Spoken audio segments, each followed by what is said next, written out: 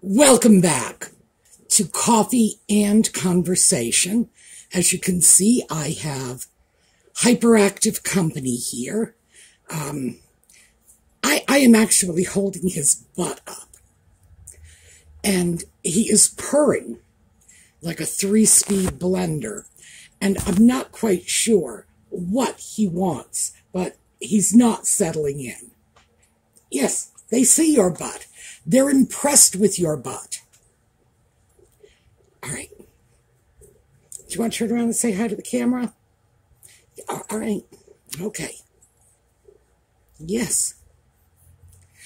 Well, as you can see, Audie is enjoying himself as star of the video. Yes, you are, aren't you? Again, I have no idea where all this is coming from.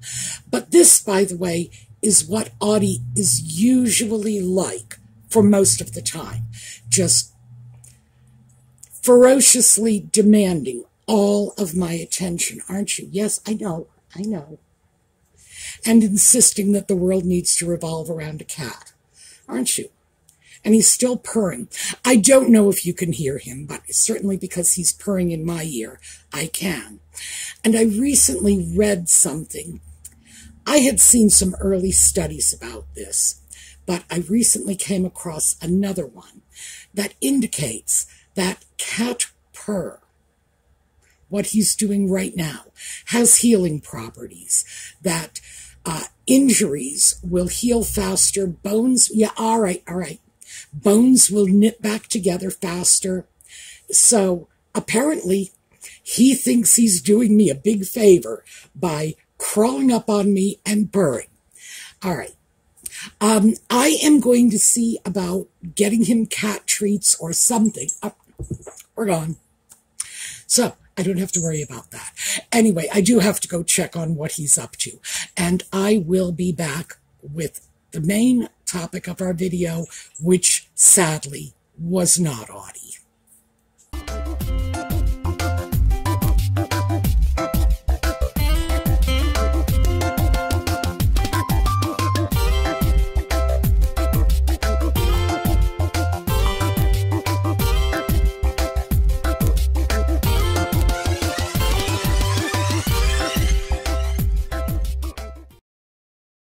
Okay, before we get started, I just wanted to do some scarf talk.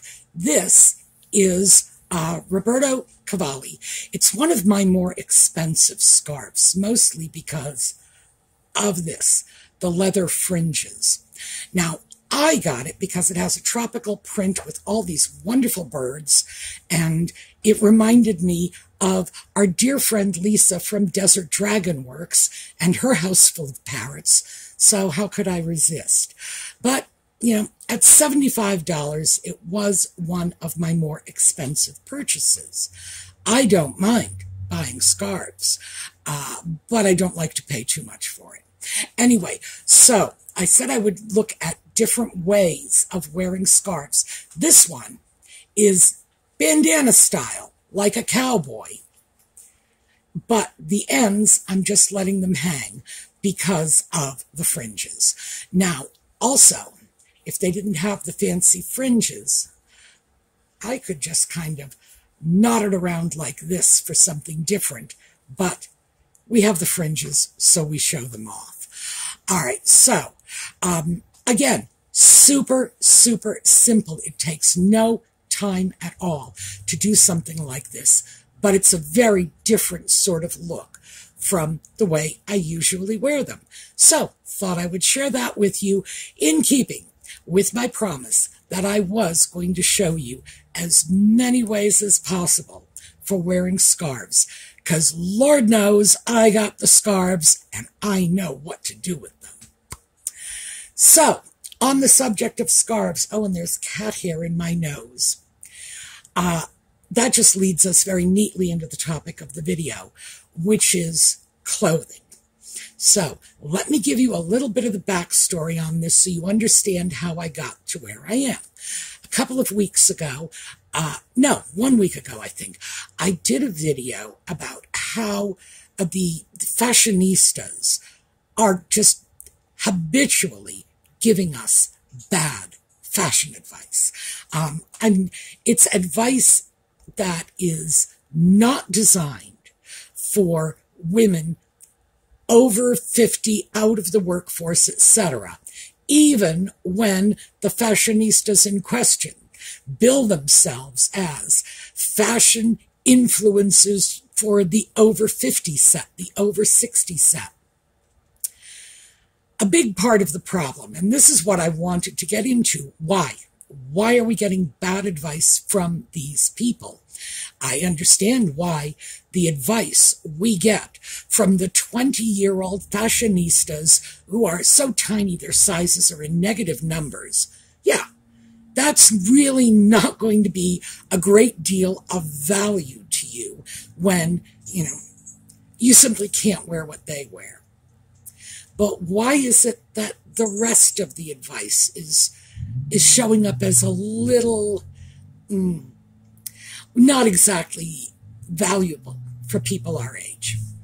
Now, part of this, and I did a little bit of research, I went onto YouTube, started pulling video histories from these people, and I realized that in order for them to continually throw fresh, new content for us and paying attention to the algorithms, they are going to be throwing out fashion do's and don'ts.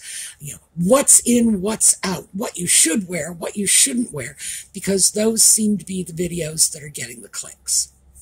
So I get that. They're playing to their demographic. The problem is when you put out a new video every 2 or 3 months about the new trends and the fashion do's and don'ts,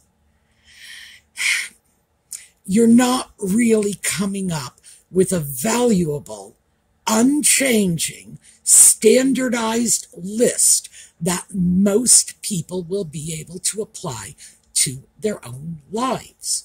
You are going to come up with something that maybe fell off the last list or is topical for spring of 2024, but it wasn't valuable in 2022 and won't be valuable in 2026.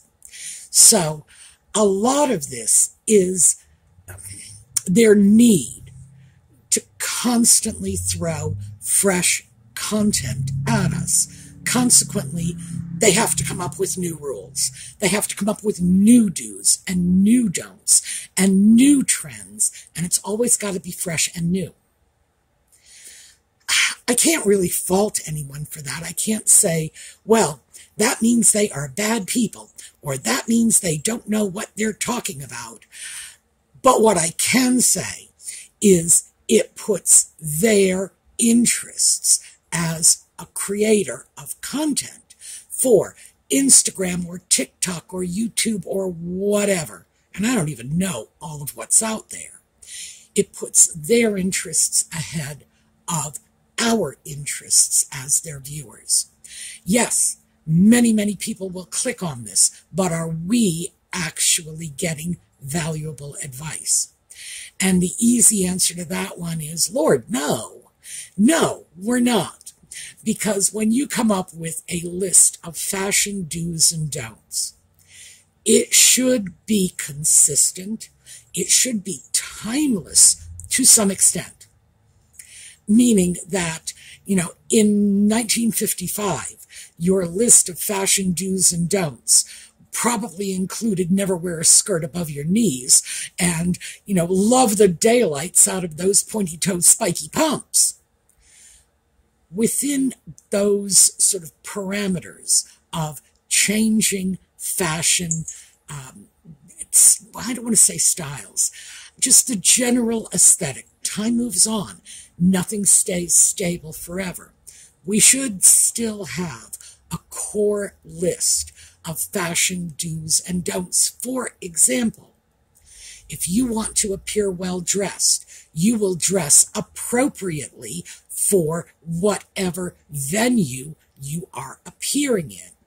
You would not wear shorts and, well, actually, I was just about to say you wouldn't wear shorts and a t-shirt to church. but these days you might. Okay, so yes, dear, I kind of have to back away on that.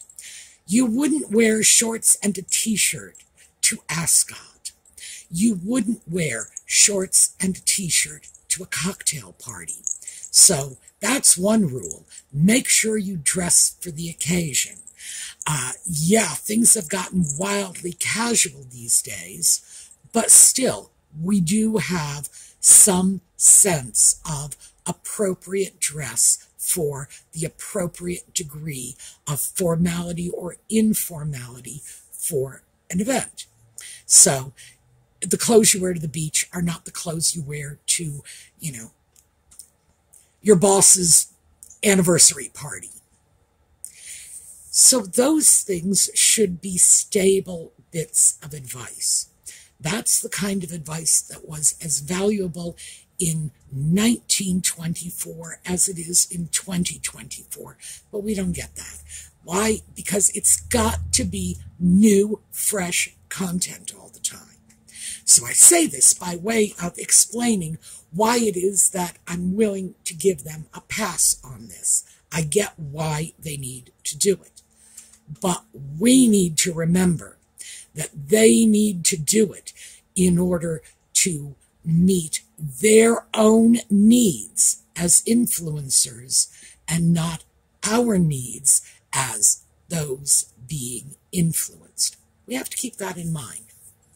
So, anyway, that's what I started digging into.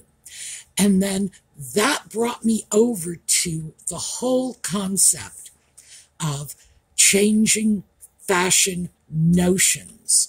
And again, I'm going back to really, really basic things. I'm not talking about trends or the pointy-toed spikes are in and whatever. No, it's real basic stuff. The things that have been changing, that have created a different landscape for us. And that's what I started to look at. So, I would imagine, yes, all right. Well, you can be here. I told you you could. I petted you when you were here. Somebody, well, can you see his tail peeking up behind me? Yes, he's right here. And apparently he feels I'm ignoring him again. I lost my train of thought, and it's all your fault. Yeah. Okay. The basis of the landscape is changing. And has been changing. And interestingly enough, the change is more rapid than I realized. And we're going to talk numbers. So I know some of you are going to say, oh, Lord, Sue, not math. Please don't make me do math. It's okay. I've done the math. I started looking at what we own, why we own it, things like what percentage of our income are we supposed to be spending for clothing? Now, let's see, I think it was Dun & Bradstreet that came up with these numbers. Yeah, it's like Dun & Bradstreet. Yeah, well, it's not Vogue. So this makes it in the realm of financial and spending advice. It makes it somewhat more valuable than whatever Vogue might churn out. So they are saying that right now our clothing spending should top out at 5% of our income per month or per year. But they broke it down to monthly. So if you have an average annual income, which is right around $60,000 a year, that means that your maximum amount of money spent on clothing every month, again, like I say, they broke it down to a monthly figure, should be 5% of your income, therefore $250. Or, if you want to look at it another way, $3,000 a year. So that $3,000 a year started tugging on the back of my head. And you know what $3,000 a year was? It was right around the annual income of the average American in 1950.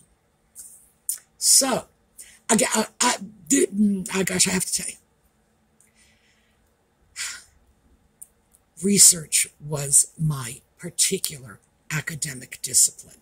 So I get really, really excited about this. I understand that most of you are probably just saying, oh, this is scary stuff. But I find it fascinating because one thing leads to another. And eventually, when I get all of this information, I can bundle it up together and get a picture. So, accompany me on my insane quest through the wonderful realm of mathematics. So actually it wasn't $3,000 in 1950, it was $3,300. But I stuck with that. So the average person in 1950 spent approximately 10% of their income on clothing, much higher percentage. So that, by the way, was about $27 a month on average. And between 1900 and 1950, that figure varied between 10% and about 15%. So coming out of the Second World War with the opening up of markets that had previously been closed because of the war, you see the percentage of money spending going down. The reason for this is because the prices were going down. Prices for clothing, well, first of all, was restricted. And in some areas, and again, US, UK, I believe Canada had rationing as well. And I'm not sure about Australia, so I'm hoping to hear from our Australia and New Zealand viewers. Did you folks have the same rationing? I think they did, and I base this, strangely enough, on my father's time in Australian and New Zealand hospitals in the Second World War, and sending home for restricted items for the nurses. That was what he would do. His mother was a nurse, so he could write home to his mother and say, I need X number of pair of white nylon stockings, which to my mind, would seem to be an incredibly personal and inappropriate thing to give to a woman. But this was like the #1 requested gift for nurses all over the world in the Second World War. Can you get me nylon stockings? Yeah, so that's what he did. That leads me to believe they did have rationing, because why else would they be so excited over stockings if it was not something that was not regularly available? But I didn't have a chance to dig into that area and find out. All I have to go by is my father's stories along with my grandmother's stories about packing up nylon stockings and sending them overseas. My father, by the way, spent 8 months in Australian and New Zealand hospitals, so it wasn't a short stay. They literally saved his life. He took 8 bullets. You know, not very many people survived that anyway, but he did, and it was because of the medical care he got in Australia and New Zealand. I should throw that out there. So, needless to say, he was very grateful for the care he got, as was his mother, who had no problem pulling every string in her book to see if she could get those stockings, and she did. So, there you go. That's what I know about Australian and New Zealand war rationing. I'm looking forward to hearing from those of you who were there and know. So, back to the point. Because of rationing, people spent less on clothing because there was less clothing for them to buy, because it was restricted, and because, of course, war was going on. There were a lot of other things to spend your money on. So, we come out of that period, and we were spending 10%. The thing that surprised me about that is after the war, I would have expected that to be a bigger number. But it wasn't, because clothing had suddenly become a lot cheaper. So, you were getting better clothing for lower prices. And that trend has been going on, which is why when we look at what we spend on clothing today, 5% instead of 10%. And yeah, there's a huge difference between the $27 a week, or I'm sorry, $27 a month they were spending in the 1950s and the $250 a month we get to spend. But, you know, we have to deal with inflation. So, we are also getting a lot more for our money. And let's take a look at what was in the average woman's closet in 1950. And it was about a half a dozen day dresses. And these dresses would have been cotton, wool, rayon. A lot of that would depend on where you lived. But they were not going to be fine silks or anything like that. The fine silks, what were the better day dresses, and the average woman would have had about 2 or 3 of those. They would have been designated as church dresses and, you know, going off somewhere fancy in the afternoon. There was a huge difference between daytime clothing and evening clothing in 1950. They would have had 2 or 3 of those. They would have had around 3 or 4 pair of shoes. And that would have been it. Day shoes, probably a couple of pair. A pair of good shoes.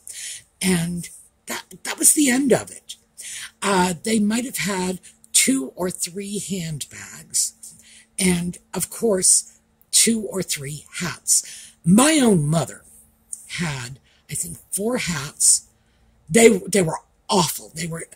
These were among the ugliest hats I have ever seen in my life. They had silk flowers all over. Oh, God, they were ghastly. But she had hats, which is something that for the most part we don't have to worry about unless we live in a cold weather climate and we end up getting hats for the practical consideration of warmth. But if a woman had blouses and skirts, and that was not as popular as you might think, that would probably cut into the number of day dresses. So if someone had 3 or 4 blouses and 3 or 4 skirts, that half a dozen day dresses might drop to 2 or 3.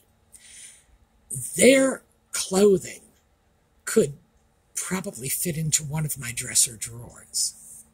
So we have boatloads more clothing than they had, just insanely more.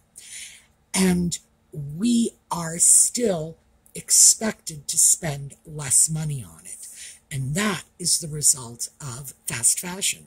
Clothing is a lot cheaper today. And $250. The fact of the matter is, anybody can create an entire wardrobe on $250. Now, I'm not going to pretend it's going to be an elegant wardrobe or that this is a wardrobe that is going to hold up over time. But you are going to be able to fill your closet, if you're not too picky about what you fill it with that $250. And you will then have, as we expect from that average annual income of $60,000 a year, another $250 in order to refill your closet next month with all the stuff you bought this month and no longer like, and it's no longer fashionable, and it's worn out. So we have a very different way of looking at clothing as a culture. And I dare say we are not as sensible as our mothers and grandmothers were. We need to bring a little more of their perspective to bear. And instead of buying into this fast fashion, which I'm not even going to talk about all the social ills. We all know what it is. And I don't think anybody comes to this channel to get lectured on how you need to better the planet and do right by your neighbors. And no. There are plenty of videos out there if that's what you want. What I want to tell you is doing right by yourself, providing yourself with the best bang for your buck, because remember, that's my hot button. You know, it's absolutely what are you getting for the money you are spending.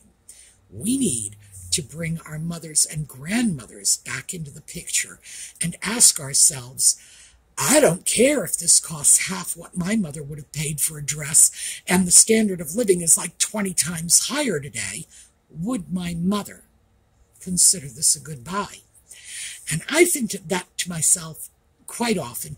My mother, gosh, my mother had terrible taste in clothes. Well, I just told you about her hats. And her hats were not even the worst of it. But would my mother have conscienced the idea of going out and buying a cheap, flimsy t-shirt that was not going to last? No. She wouldn't have liked that. That would not have sat well with her. So I think we need to bring a little more of that perspective in. And, I do want to take you off on a little digression here, because while I was looking at clothing, I got sidetracked onto shoes.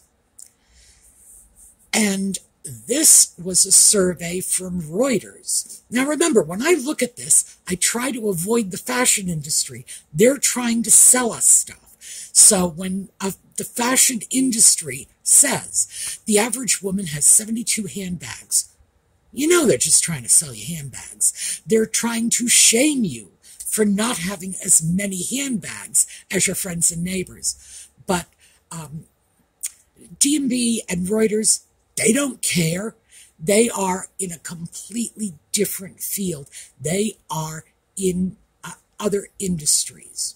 So Reuters said that the average American woman has around 19 pair of shoes. He said, no, my shoe envy kicked in immediately, and I'm glad that I wasn't hearing that from Vogue. And the average woman regrets at least one shoe purchase from the previous year. Right here, I actually have significant regret for one of my shoe purchases, and I could justify it because those shoes are going to be donated. They're not going to get thrown away. But there is at least one pair of shoes that I only wore a couple of times and decided they just looked terrible on me, and it was too late to send them back, so they're being donated. I also had one from the year before. So now I'm starting to look at this thinking, is this just something we're all cursed with? Are we bound by some universal law to buy one pair of shoes every year that we regret the next year? I hope not. 19 pair of shoes. One pair is a regret. Wish I hadn't bought them. And a quarter of that figure, and we're getting up to 4 or 5 pair of shoes, a quarter of that figure are shoes that the women have only worn once. Sorry, excuse me. Still residual cat hair.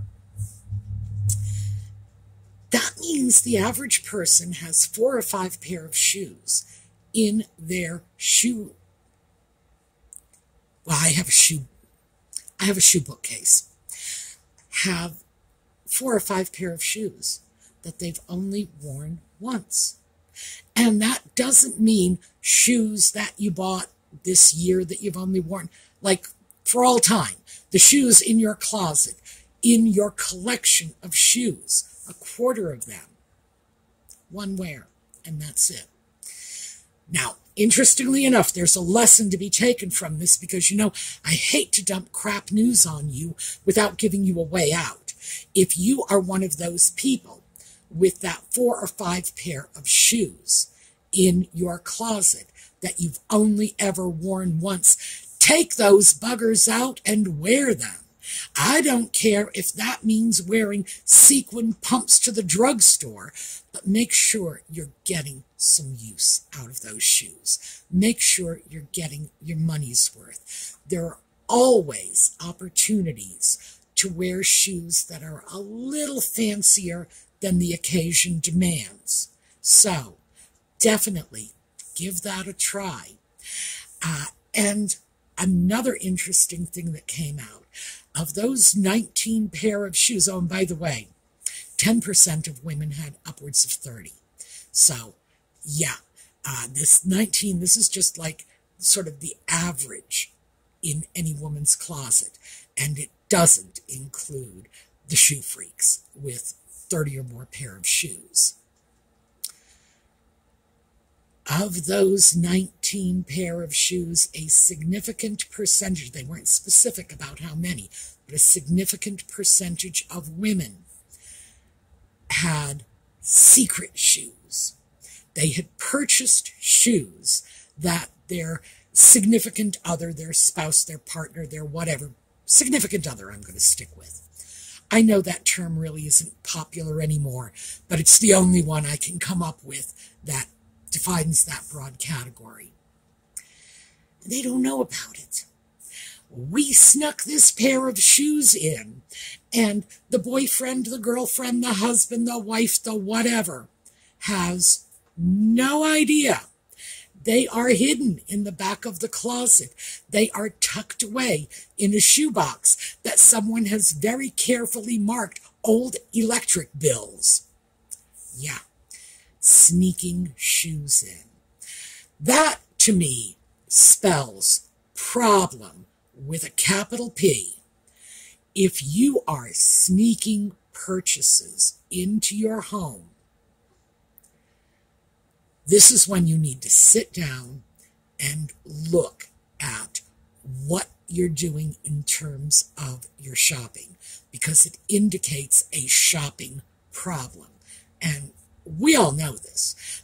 Oh, and trust me, those of us who are not doing this are just sitting back and looking on in alarm and saying, people who sneak shoes into their homes have issues they need to deal with that have nothing whatsoever to do with the shoes. It could be relationship issues, it could be shopping issues, but if that's you, please take a look at it, because that is a huge, huge red flag. But you're not here for me to lecture you about sneaking shoes into your house. The fact is that 19 pair of shoes on average, my mother and her whole generation would have considered themselves well off with 4 pair. So we have just exploded our perceived need for things. And I can tell you from my own experience, when I go back to like the 80s, I probably had 2 or 3 pair of shoes that I had on rotation, my work shoes, and I think a pair of casual shoes and probably a pair of sneakers. And that was it. I probably had about 5 pair of shoes, period. And I did not feel myself shoe deprived. Today I have a dozen pair of shoes, and I occasionally feel myself shoe deprived.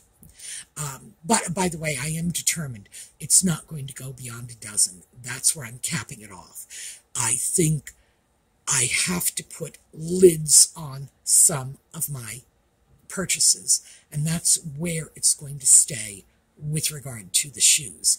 I will obviously allow myself to replace shoes that have become, worn and shabby to the point where I'm no longer comfortable, using them for anything other than casual shoes. But no, I am not going to attempt to find house space for any more than a dozen pair of shoes. That's how much space I have. Actually, it's not true. I have space for 15 pair of shoes, but I have to keep my things like shoe polish and shoe brushes and whatever. I keep them in shoe boxes, and don't worry, they're not labeled electric bills. But yeah, the space I have allocated right now, I will not exceed. That's my bargain with myself. And believe me, my mother would consider this to be absurd if she could see these shoes. Her attitude would be, you can get rid of half of those shoes and you will still be well off. And by the standards of her day, she'd be right. She would be absolutely right. So I think we need to take a good hard look at why we feel the need for so much stuff. Do we really need it? When I look back, I never saw my mother wearing a pair of slacks, by the way. Never saw it. So it's possible. Well, I know she did it in the Second World War because she worked in a munitions factory. They wouldn't have let her wear a dress in there. So she wore coveralls. She grew up on a farm. She probably grew up in coveralls. But I never saw her not wearing a dress. And I can tell you that my mother, on any average day, was more dressed up than I am on any average day, because I won't wear dresses. So there you go. So I need to look at that. I need to look at why I feel this great need for all this stuff. And I also worry whenever I come across little guidelines, like the Dun & Bradstreet, 5% of your income on clothing, and, meaning that on average, it's $250 a month. And I look at that and think, oh, I get to spend $250 a month on clothing. No, I don't. And I need to be very, very clear with myself about it. That is the maximum I ought to be spending. If I were out working every day, I might be able to justify it. But I'm not, so I can't. And I need to come up with something that's more reasonable for my circumstances.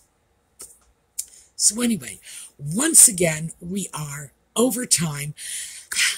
I just love talking to you folks, especially these weekend videos when we can just chat, and then I get your feedback in the comments, and it's almost like having a conversation, and I love it. So yes, I get loquacious, and I don't know when to shut up because I'm so excited. So that's what I have for you. 1, we are spending a smaller percentage of our income on clothing, but we have many, many, many times the amount of clothing that our mothers and grandmothers had. What's wrong with this picture? We should be looking at that. We should be looking at that carefully. Shoes. Are you one of those people who goes into their closet and finds that a quarter of your shoes have only been worn once? If so, well, I say, put them on, wear them, have fun, enjoy them. They're your shoes. You own them. They're in your closet. You might as well.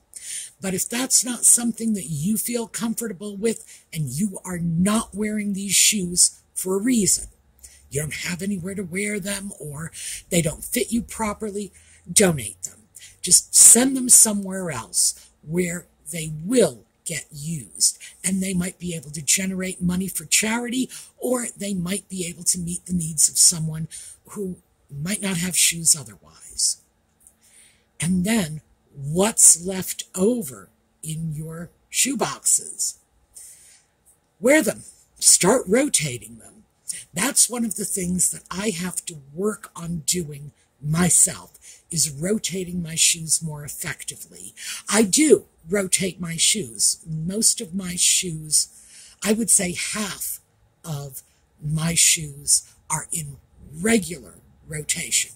You know, they are getting worn, every week or so. Well, about half of them are getting worn every week. I need to start looking at the other half and start integrating some of them into the rotation, because if I have a dozen pair of shoes, then I should be wearing them. And I will give myself a little space for nicer shoes. I'm not saving them for special. Nicer shoes might mean nicer outfits to go with the shoes. In that case, it's not a question of saving the shoes for best. It's a question of upgrading some outfits so that those shoes have company when I wear them out to the drugstore or whatever. Because if you've got the stuff in your wardrobe, enjoy it. So, yes, here. That's my philosophy on my scarves. I do make an effort to wear all of them. That is my little indulgence. And I would be embarrassed if anybody came around surveying me on how many scarves I have. Yes, that would be embarrassing. Scarves and handbags, they would catch me out on those two. But I make a point of bringing the scarves into my daily life. I need to work a little harder on the shoes. So, that's what I have for you. A whole lot of information. My hope is that some of this will have sparked some epiphanies for you, that it might motivate you to cycle a few things that you're not wearing out of your wardrobe. Maybe start wearing a few of the things that are just gathering dust in the closet. And remember, I want to hear from my Australian and New Zealand friends about whether or not you had rationing in the Second World War. I am going to look it up, but like I say, I've never really felt the need to, because I had all of my father's stories from the time he spent there in the Second World War. But again, his stories all involved beautiful young nurses. So, this is before he was married, just to be fair. Beautiful young nurses, and many of those stories are not safe for work. But, yes, my father was a man who was in love with Australian and New Zealand women. So, coming back to America must have been such a disappointment for him. So let me know, did you have rationing? Have you ever heard about the experience of the nurses getting nylons or not getting nylons, as the case may be, in the Second World War? All right, that is what I have for you. We are going to take a look at a slideshow on the way out. Audie is beating me with his tail, and he's sitting right next to me, but he's just whacking me with his tail because he's angry that he's not getting any attention. Oh, can you hear that banging? That is him banging and hitting my chair with his tail. He is not getting the attention he needs. So, I am going to sign off. We're going to look at a slideshow. I'm going to cuddle a cat who clearly needs it, and I will see all of you tomorrow. In the meantime, have a terrific day.